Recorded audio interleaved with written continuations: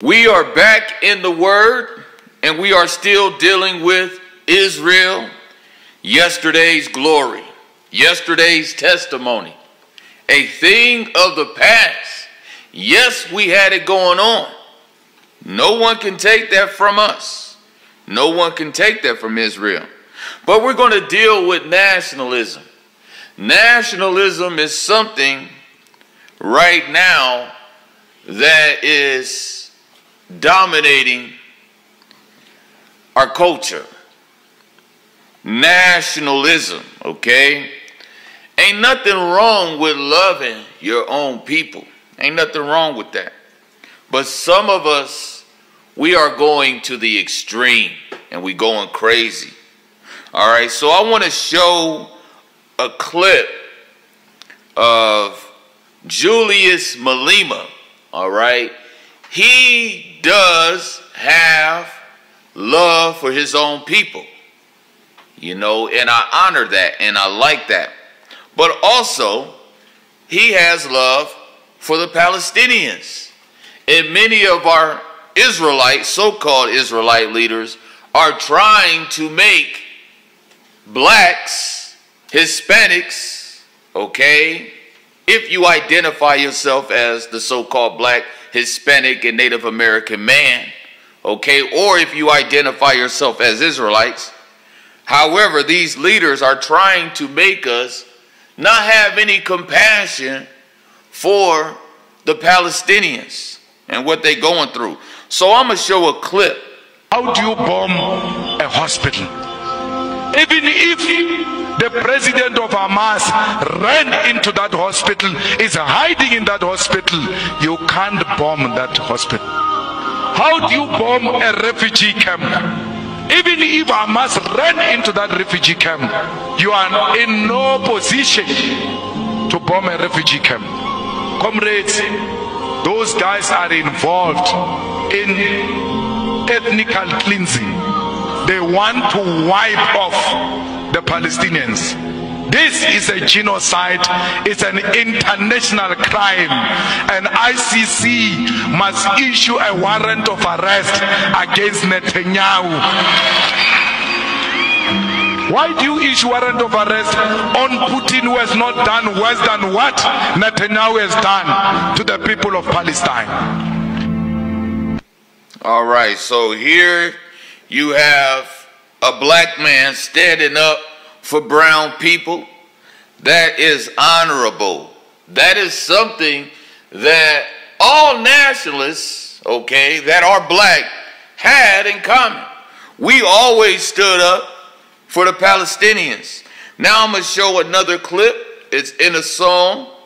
But this man, okay, when you talk about nationalism, when you talk about a person who doesn't like Edom, who loves his own people, okay, this guy, he literally makes Malcolm X sound like a teddy bear. This is how involved this man was in loving his own culture, and he hated what Edom, and we call Edom the so-called white man, he hated what they did to us so bad, okay? Not to bring all that up, but I still wanted to just show you even how he still had respect for the Palestinians. On to them. I read Chancellor Williams in his book, The Destruction of Black Civilization, say that those areas change from black to brown to white. And so we take the side with the Palestinian now. That man, Khalid Muhammad, okay, that man was a nationalist for real. And he even said, we take the side with the Palestinians now. Now, that is deep, okay, because a lot of these Israelite leaders of these camps, what they own is something new, okay? Malcolm X, all the leaders, the great leaders of the past, they all had love for the Palestinians, what happened. Okay, so now we want to get back into our study, and we're going to be talking about Israel and how we used to have it. Now I want Exodus 11:7 to be read. This is the book of Exodus, chapter 11, verse 7. But against any of the children of Israel shall not a dog move his tongue, against man or beast, that ye may know how that the Lord doth put a difference between the Egyptians and Israel. All right, so that's how good we used to have it. All right, I want to give you the Good News translation. It's on the screen, because a lot of people, we can't really understand the King James fully. So we're going to break it down for you with the Good News translation. Somebody get that. But not even a dog will bark at the Israelites or their animals. Then you will know that I, the Lord, make a distinction between the Egyptians and the Israelites. Wow. Man, we had it going on. We had it going on. Not even a dog would bark at the Israelites or their animals. Okay? Is that true today? No. That is not true. Okay? The black man is the #1 suspect. Okay? He is locked up more than any other race of people. Okay? And the Hispanic as well. Okay? He is locked up along with the Native American Indians. Okay? They are locked up more. Okay? But the black man is leading. Okay? And he is leading in cop killings. Okay? So we know for a fact that the Israelites were black. Okay? Moses was black. Okay? Jesus was black. So the Israelites couldn't have been white. Okay? If we were to go by the Hadiths. Okay? And the Hadiths say that Moses is black. Okay? He was a black man. Okay? Wouldn't the rest of the Israelites be black? Okay? And the reason I say that is to show you that it's not the same the way it used to be. Now I want another scripture. This is going to be Joshua chapter 2 verse 11. This is the book of Joshua, chapter 2, verse 11. And as soon as we had heard these things, our hearts did melt. Neither did there remain any more courage in any man because of you. For the Lord your God, He is God in heaven above and in earth beneath. So now you understand that back in those Bible days, when people heard of us, when they heard of what our God did, okay, their hearts did melt. Okay, their hearts melted. All right, now I'm going to show you a scripture, okay, where the Israelites, okay, their hearts melted. This is going to be Joshua 7:5. This is the book of Joshua, chapter 7, verse 5. And the men of Ai smote of them about 36 men, for they chased them from before the gate even unto Shebron, and smote them in the going down. Wherefore the hearts of the people melted, and became as water. All right, so this is after the trespass of Achan. All right, the children of Israel hearts melted. But I want to get another scripture where the other nations, their hearts did melt. This is going to be Joshua chapter 5, verse 1. This is the book of Joshua, chapter 5, verse 1. And it came to pass, when all the kings of the Amorites, which were on the side of Jordan westward, and all the kings of the Canaanites, which were by the sea, heard that the Lord had dried up the waters of Jordan from before the children of Israel, until we were passed over, that their heart melted. Neither was there spirit in them any more, because of the children of Israel. We had the nations afraid of us, and their hearts did melt. Okay? That's the way it used to be. It is not the same no more. You know why? Because we forsook the laws of the Most High. And I'm going to show you another scripture where we were even over Edom. Okay? But because we broke God's commandments Edom was allowed to revolt from up under our dominion. This is going to be 2 Chronicles 21 and 8. This is the book of 2 Chronicles, chapter 21, verse 8. In his days, the Edomites revolted from under the dominion of Judah and made themselves a king. Then Jehoram went forth with his princes and all his chariots with him. And he rose up by night and smote the Edomites which compassed him in, and the captains of the chariots. So the Edomites revolted from under the hand of Judah unto this day. The same time also did Libnah revolt from under his hand, because he had forsaken the Lord God of his fathers. That's the part I was waiting on you to get to. They were allowed to revolt, okay? They were allowed to break away. That's what revolt means, break away from, okay? Under someone's power and you break away from it. They were allowed to revolt because we forsook the Lord God, okay? And I want to give you another scriptures because this is contrary to the rhetoric you hear every Sabbath day, every day out on the streets, the way people bring it out. They always blaming the other nations instead of pointing the finger at themselves and saying, you know what?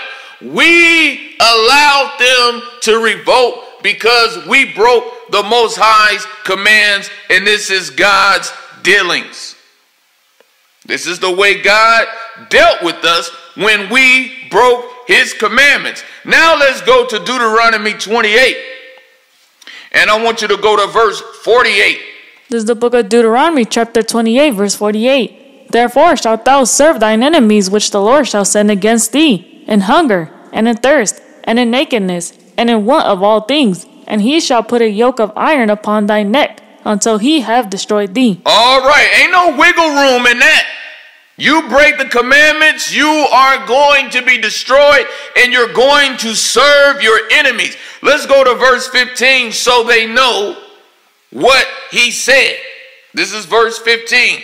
But it shall come to pass, if thou wilt not hearken unto the voice of the Lord thy God, to observe to do all his commandments and his statutes, which I command thee this day, that all these curses shall come upon thee and overtake thee. Now he said these curses are going to come upon you and overtake you. Okay? These all have to do with us breaking the commandments. Once we break the commandments, then you know what? The cat is out the bag. Okay? And Israel was given up as a reproach. Okay? It was given up as a spoil to the nations. That's why he constantly kept sending us prophet after prophet. He kept sending us prophets. He kept sending us messengers. And we kept killing them. We kept killing them. And we kept killing them because we didn't want to hear it until eventually we were put under Gentile leadership. Now I want you to get verse 68. And the Lord shall bring thee into Egypt again with ships, by the way whereof I spake unto thee. Thou shalt see it no more again, and there ye shall be sold unto your enemies for bondmen and bondwomen, and no man shall buy you. No man shall buy you is going into how we always had a kinsman redeemer. Okay, we always had an Israelite that can redeem us, that can buy us back out of slavery. But once we broke the commandments, Israel was in need of someone else to save them that wasn't Israel. That's why God had to send a Gentile messenger. Okay, so now we want to get back to where we was at. I wanted to go over these scriptures because a lot of people, they don't understand Deuteronomy 28. Ain't no wiggle room in it. If you obey, you will be blessed. If you don't keep the commandments, you will be cursed. Okay, so all this slavery y'all crying about, complaining about, all these cop killings, all this poverty, guess whose fault it is? It's your own fault.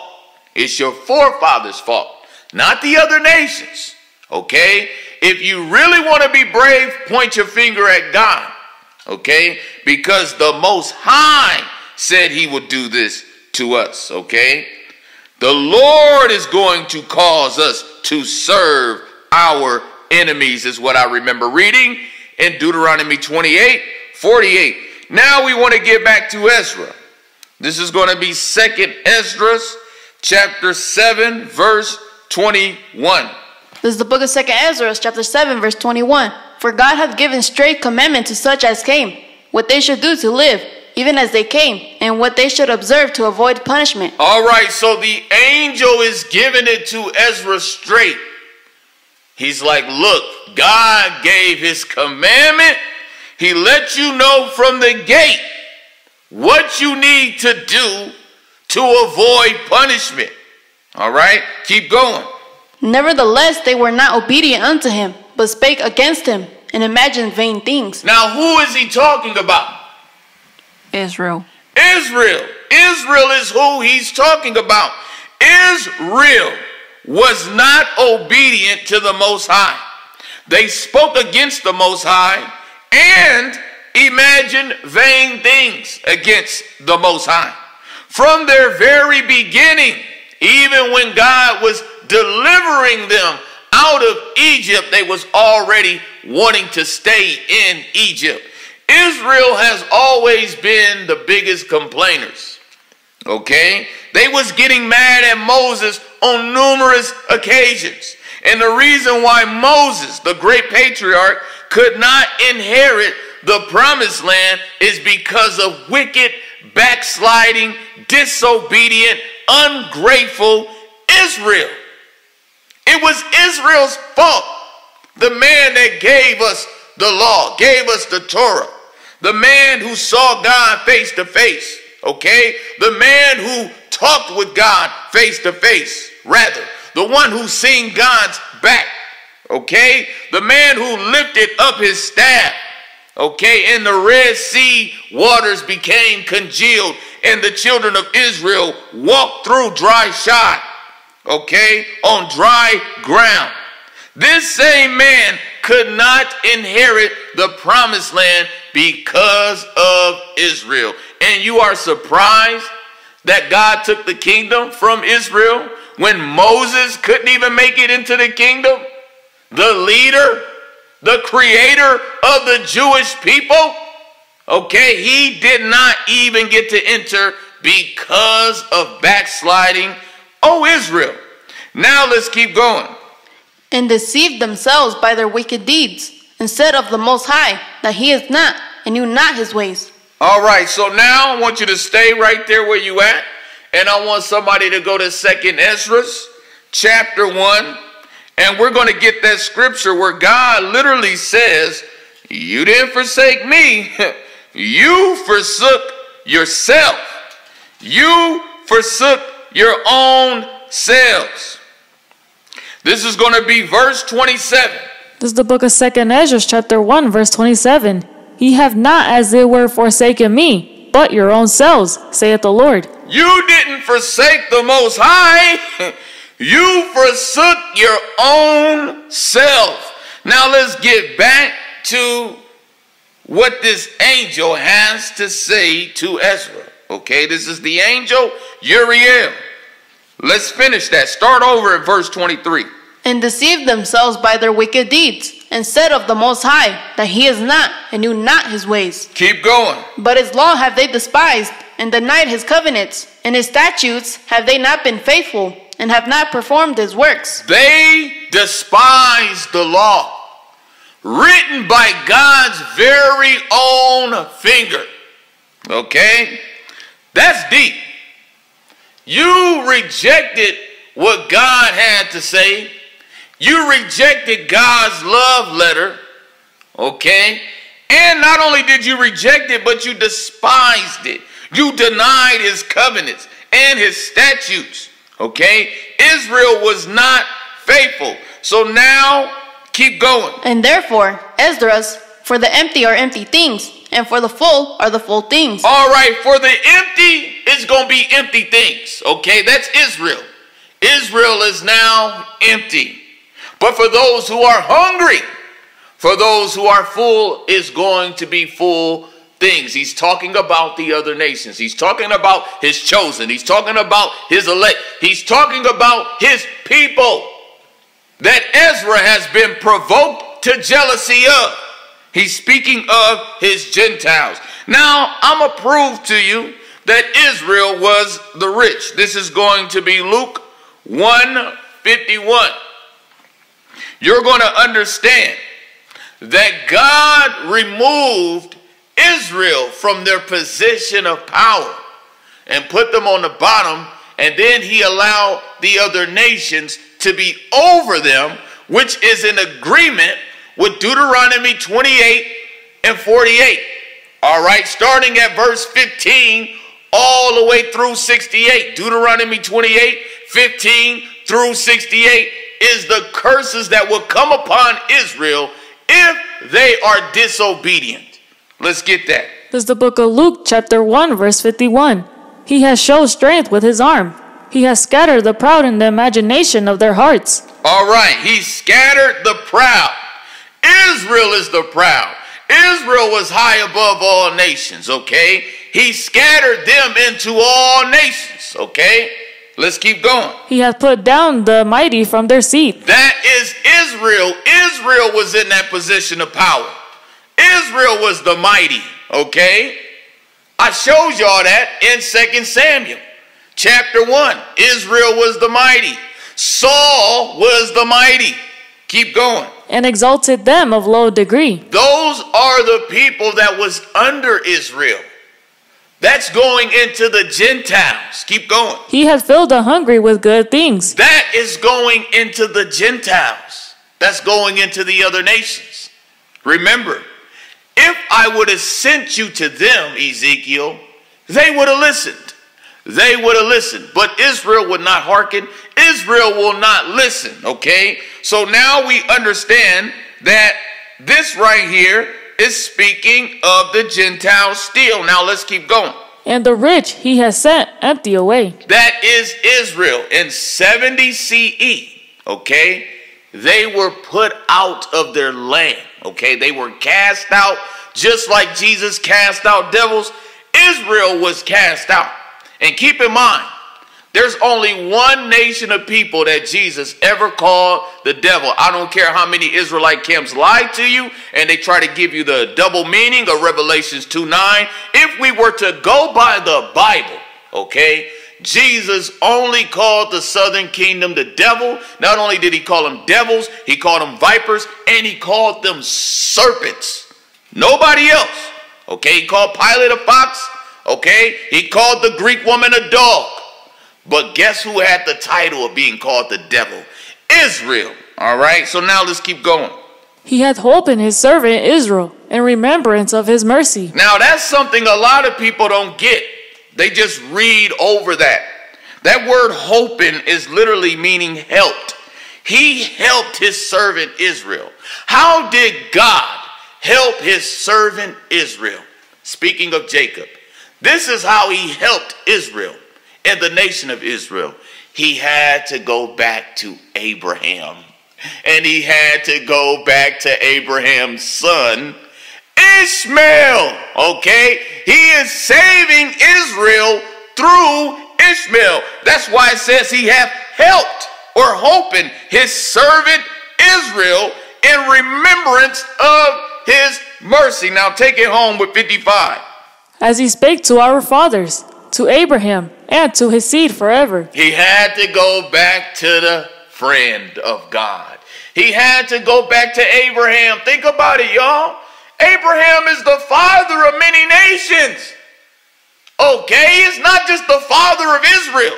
Okay? If it was all about just Israel, Israel, Israel, he would just be the father of Israel. But Abraham is the father of many nations because he already knew, Jacob already knew, Isaac already knew that Israel was going to fall.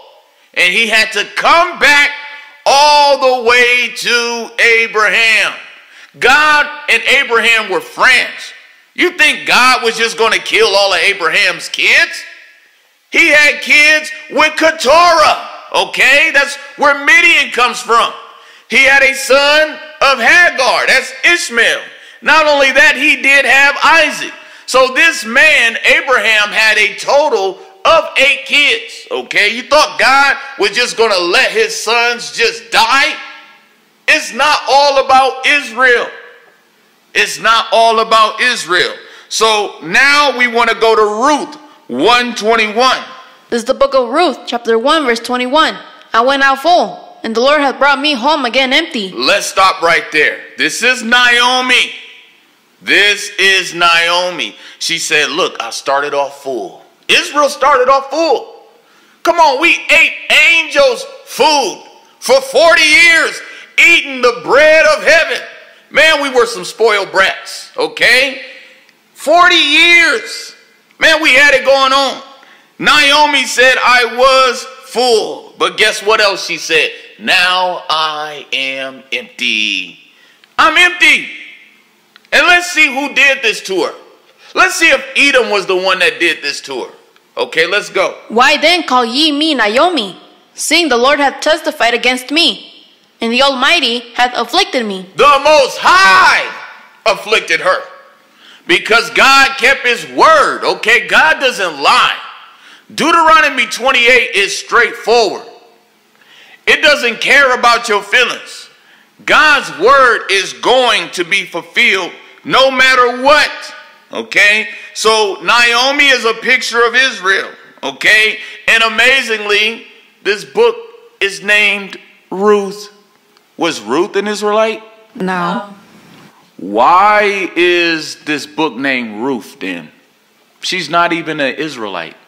Okay, she's a Moabite. And according to Deuteronomy chapter 23, a Moabite is not supposed to enter the congregation forever. Okay, not even to their 10th generation.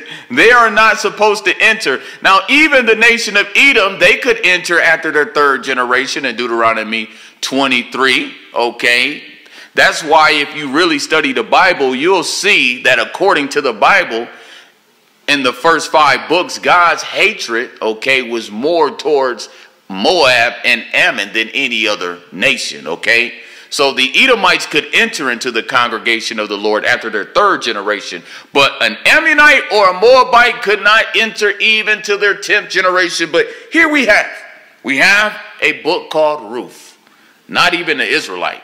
Let me tell you something. The truth is in the book of Ruth. The truth is in Ruth. God already knew that Israel was going to fail, so he kept giving us small glimpses of people being saved that wasn't an Israelite. Ruth is a picture of one. Who else is a picture of one? Rahab. Rahab. There y'all go.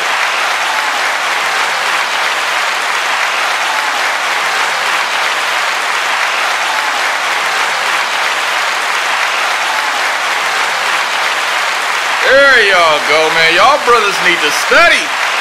Y'all need to study. All right, man. Y'all going crazy. Knock it off, man. Knock it off.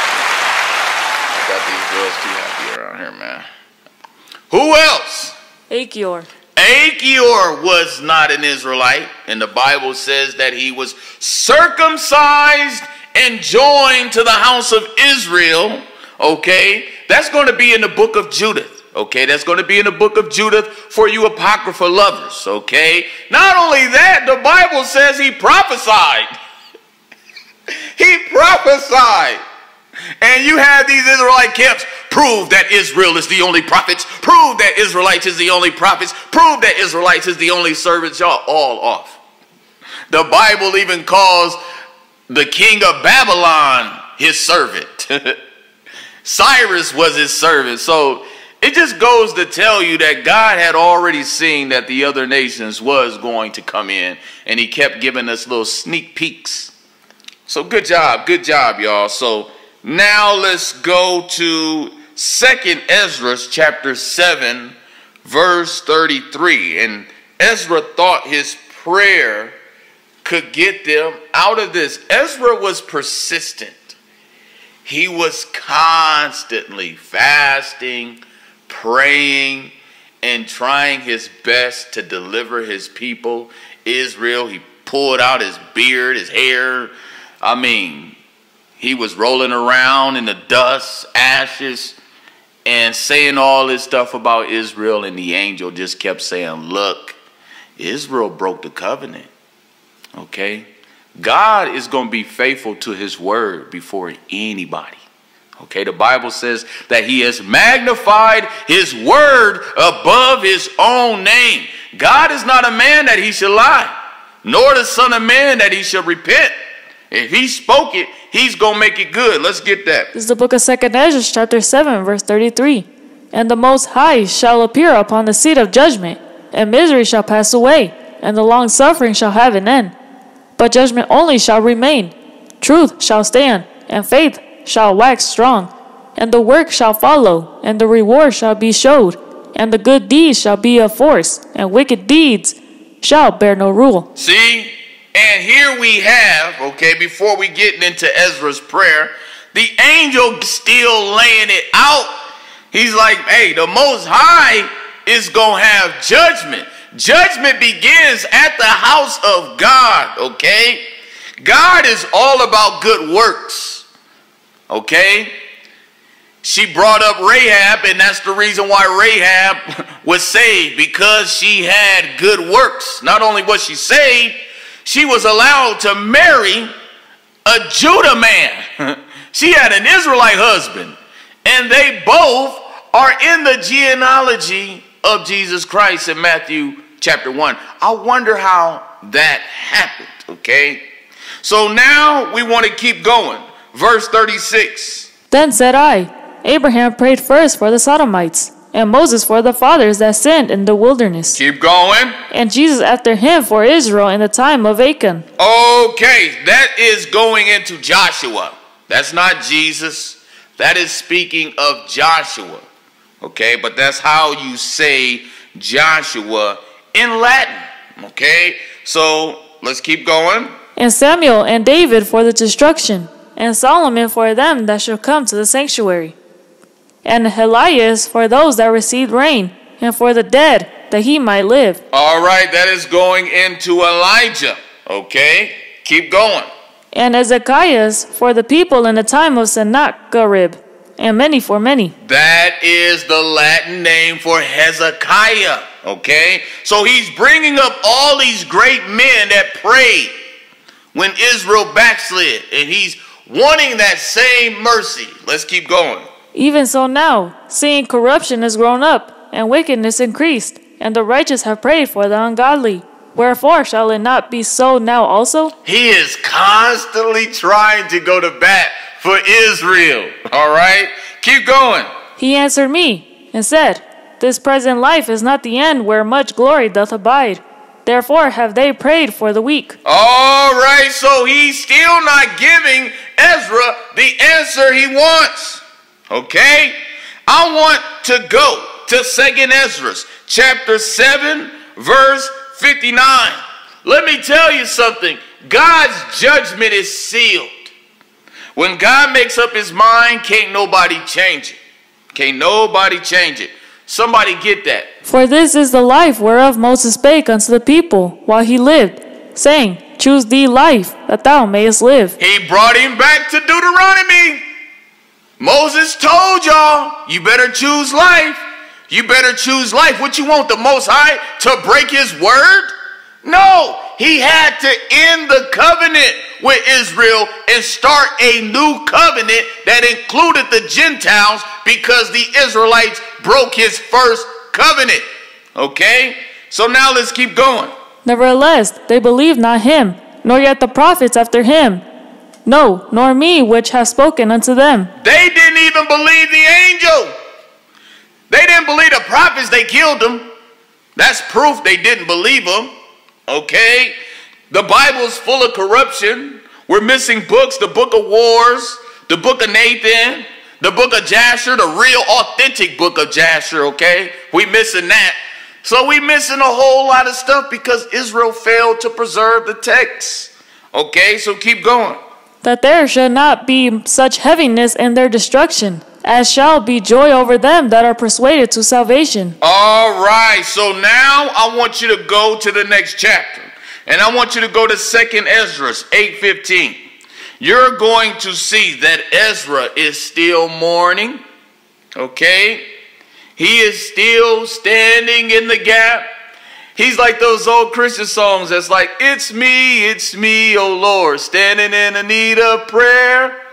It's me, oh Lord, standing in the need of prayer. He is constantly just going back and standing in the gap. Let's keep going. This is the book of 2 Ezra, chapter 8, verse 15. Now therefore, Lord, I will speak, touching men in general. Thou knowest best, but touching thy people, for whose sake I am sorry. He's apologizing for Israel. Keep going. And for thine inheritance, for whose cause I mourn. And for Israel, for whom I am heavy. And for Jacob, for whose sake I am troubled. He's just like, man, I'm going to die on the wall for Israel. I ain't going to let go. He is just constantly going in and going in and going in, okay? But now you're going to see that the Bible literally says, let the multitude perish that was born in vain. Now, I hear a lot of people bringing that scripture out, okay? Even a bishop, and they are literally talking about Edom. But let's keep reading. This is going to be 2 Ezra 8:55. Verse 55, and therefore ask thou no more questions concerning the multitude of them that perish. That is talking about Israel, because he's constantly bringing up Jacob. He's constantly bringing up the Israelites. And the angel said, hey, shut up with that. Those folks are gone. Okay? Don't ask me no more questions concerning the multitude of them that perish. Keep going. For when they had taken liberty, they despised the Most High, thought scorn of his law. Who was given the law? Israel. Israel was given the law. Israel was given the law. Let's get that precept.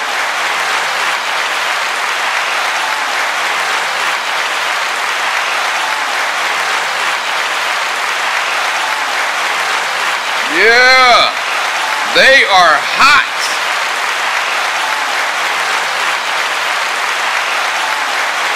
All right, y'all. Dang. Y'all going in. Yeah, so we're going to get that. And I want the one in Psalms. This is the book of Psalms, chapter 147:19.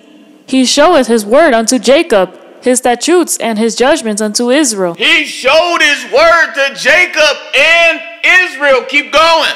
He had not dealt so with any nation. That's all I need. That's why he had to tell Kedar to sing a new song, and he told Israel, your songs are going to be turned into mourning, lamentation, and it's going to cease. Why? Because this is not going to be true no more. All the other nations are coming in. That's why he says, sing a new song. Sing a new song. And he wasn't talking to Israel. He was talking to Ishmael. That's why the songbook had to close. I was so excited when the Most High showed me that, okay, a couple months back. Now I get it, because there's psalms that are not true no more, because he went to other nations. He went to other people. We done now. We went past our time. We're going to pick back up. And we're going to still be talking about the multitude that perish. Was he speaking of Israel, or was he speaking of other nations? Y'all already got enough clues to know the answer. But now is about that time for us to get in these scripts, shall we? We shall.